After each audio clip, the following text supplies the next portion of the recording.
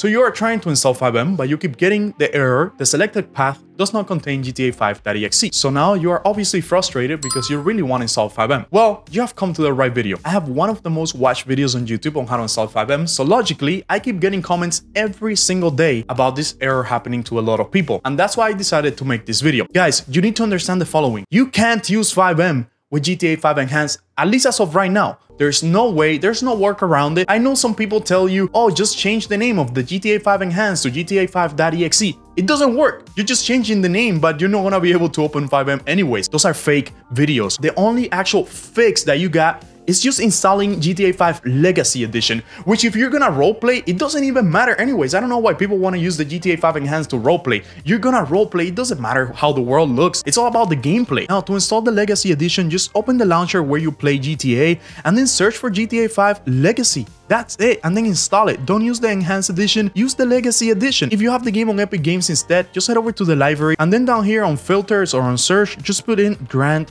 Theft Auto and then just install the Legacy Edition. You will see that you have Enhanced and you have this Premium Edition. The Premium Edition on Epic Games is the Legacy Edition, okay? So this is the one that you want to install on Epic Games. Then once you install that GTA, use the location folder of that GTA and follow the process as you were following it before, but this time you won't get the error because you're installing the right GTA for FiveM. But that is how to fix the issue. There's no other work around it, and as soon as there's a work around it, as soon as there's an actual way of playing GTA V Enhanced with roleplay, we'll have a video on it. So make sure you subscribe. Anyways, guys, thank you for watching and I will see you next time.